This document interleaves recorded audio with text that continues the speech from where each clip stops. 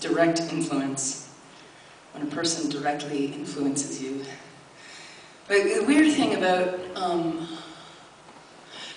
being asked all the time is I get asked all the time. You know, most human beings don't get asked all the time, like sometimes when I'm on tour on a daily basis, who are your influences? It's such a weird fucking question. Because it's kind of, I mean, there's who did you listen to, like whose music did you listen to in high school, and, you know, what are the records you had and stuff. But to ask who influenced you is kind of a stupid question. Because clearly you've been influenced by everybody. Everybody you've met, and all your relationships, and your family, and some things you forget about. I mean, some things are actually so obvious and they're so huge and they're right in front of you.